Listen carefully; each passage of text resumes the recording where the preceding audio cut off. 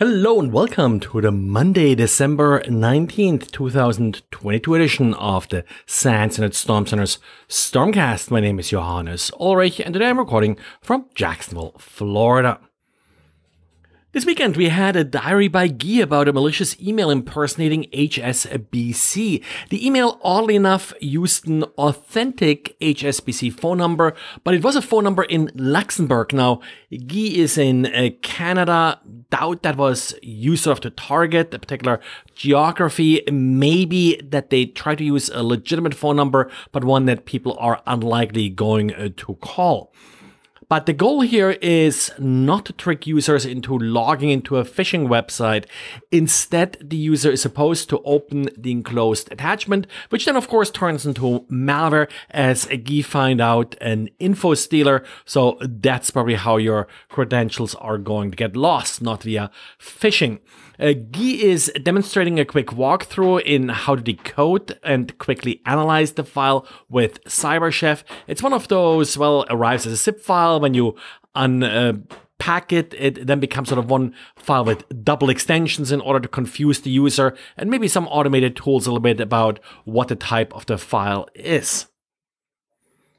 And then we got more end-to-end encryption news from cloud services. Google now announced that it will keep email bodies and attachments encrypted in its server. For now, the feature will be enabled in beta versions for Google Workspace customers. So that's when you actually pay for Gmail. Not sure if this will eventually trickle down to sort of the free accounts, but of course it may also hurt somewhat of the target advertisement and such that Google typically uses to monetize the free Gmail accounts. If your account is eligible, so you have basically the right type of account, then the administrator can request access before January 20th. And again, that's at this point a beta feature. So we'll see how long it will take for this to actually become a full feature. Other Google Cloud services like Google Docs and Google Drive, I believe also the calendar and such, already have the ability to enable client-side encryption. Well, and not to sort of take away too much from these efforts to get sort of good end-to-end encryption going, in particular for cloud services, in particular with web-based tools, you always have to be a little bit careful about your threat models here. What are you protecting yourself from? You are still, whenever you're visiting the website, importing whatever JavaScript is needed to decrypt the data, which of course, well, comes from Google, or it better comes from Google. And then, well, Google also released a new open source vulnerability scanner. Now, it's an open source vulnerability scanner, not just because it's open source, but actually the point of the scanner is to scan open source projects that you may be using for vulnerabilities. About a year ago, Google started a database of all the different libraries, packages in the open source ecosystem that have vulnerabilities. So what this vulnerability scanner does is it uses that library to check if anything on your system actually uses one of these vulnerable packages. Once it finds vulnerable packages, it then can create a software bill of materials in a couple different formats to list these vulnerable packages to make remediation easier.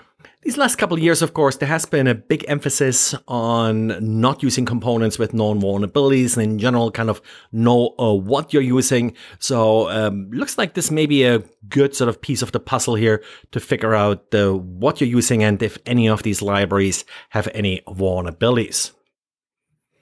And talking about open source components with vulnerabilities, the Samba project patched 4 flaws that are all rated as high. Samba, of course, being the open source implementation of the SMB, the file sharing protocols.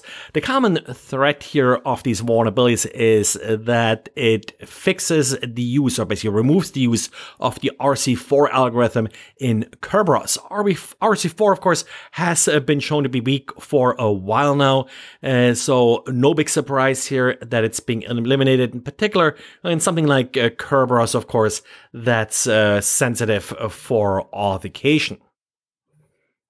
And then we also got an update from SecConsult regarding an buffer overflow that they disclosed in February. Later, Rapid7 actually disclosed a similar, even more severe buffer overflow that all affects Zyxel routers. Apparently, there are still plenty of these routers out there that haven't been patched yet. One problem here may be that some of these routers are controlled by ISP, so something to double check here. Well, and that's it for today. Just a little update on our holiday schedule here. I'll do this podcast regularly, so you'll have 5 times this week. However, next week I will not do any podcasts because of the Christmas and New Year's holidays. Well, if you like the podcast, as usual, tell your friends about it. I'm doing them because people listen to them. So help me get the word out, and thanks, and talk to you again tomorrow. Bye.